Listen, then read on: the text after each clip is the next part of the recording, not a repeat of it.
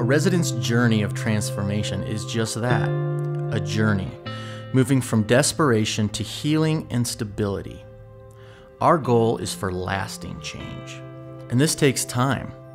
For this reason, we dedicate ourselves to doing the hard work of each step of healing. After over 26 years of serving Denver's homeless and abused, we know that we must begin by meeting a person's most basic need, safety. We meet most of our residents at a place of desperation, a quest for survival, and what we offer them is a place of refuge. I was drinking about half a gallon of vodka a day, and living in and out of motels. At one point I lived in the woods for 6 months, and it's a very isolating disease, and I would say I talked to my parents once or twice a year during the peak of my addiction, and that breaks my heart. I finally hit rock bottom when I woke up one morning and I'm in a motel. The heat's been off. It's the middle of winter. I have a broken foot. I have bruises from head to toe. It was absolutely hopeless. The only way out was either suicide or drinking myself or using to death. There was no way to hide anymore that I had a problem. So I decided to scrape up the change to walk the block and a half to the payphone. I called my parents, and they got the call they'd always been praying for, that I wanted to get some help. I hadn't prayed a lot at that point. It was sort of new to me. I asked God both for forgiveness and to help me on this road, which seemed absolutely impossible, but it wasn't with God, and that's how I began my road to Providence.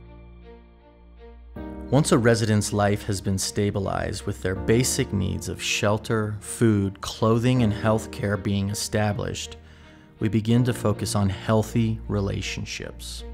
When our residents move into one of our First Step homes, they're not only experiencing physical safety, they are also experiencing safe relationships. Trust does not come easily or automatically. Because our staff live in the homes with our residents, they are offering a real-life model for what it is to have healthy, safe, loving relationships. Consider where Jesus met people. He met them in the everyday, normal activities. In his presence, they felt love and respect. He not only talked with the woman at the well, he sat with her.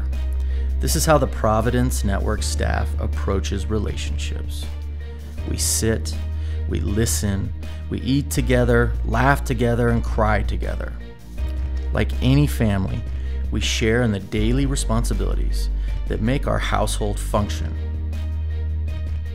As residents begin to understand what healthy relationships look and feel like, healing can begin. Our homes are filled with men, women, and children who have experienced trauma and lifetimes of abuse.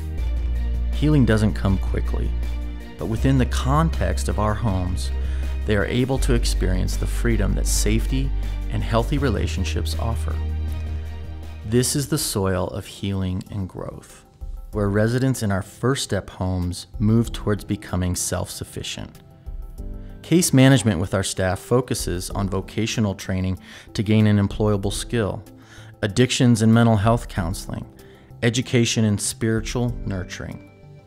It's the nitty-gritty of everyday life. How to interview for a job, control medications, break old relational patterns, open a checking account, manage a grocery budget, excuse a sick child from school. These are daily tasks our residents have the chance to learn and practice within our community. This step is where we celebrate residents in their milestones like they've never been celebrated before. Because accomplishments like staying sober, passing GED tests, making good parenting decisions, and changing destructive habits should be celebrated. God rejoices in these victories, and so do we.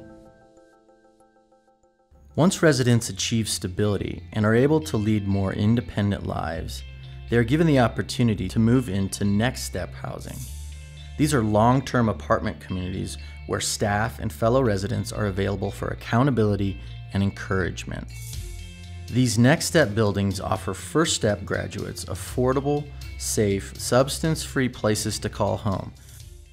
Looking back now, it's really night and day how much my life's changed. After spending 2 years of wonderful healing here at Providence House, I was able to move into their sober living apartments called Victory House, which I think is really important for the transition phase where you start to get some more freedom, and to have that support system follow you was absolutely key for me. I was able to get enrolled in school, go in pre-med, a 3.4 GPA. I have a good job that I enjoy, and I have good friends that are supportive of my sobriety. I am a changed life. As our residents move through the first 4 stages, they have been learning they have something to offer the world. They are now free to pursue their unique gifts and a purpose that extends beyond themselves. Whether they do this through simple friendship, mentoring, volunteering, or paid work, our residents understand that the larger Providence Network community invested in them, and now they should invest in others. This is not just an investment of time and talents on the part of our Next Step residents. It is a financial investment as well. The rent they pay in Next Step housing goes back into our general operating budget for the First Step homes.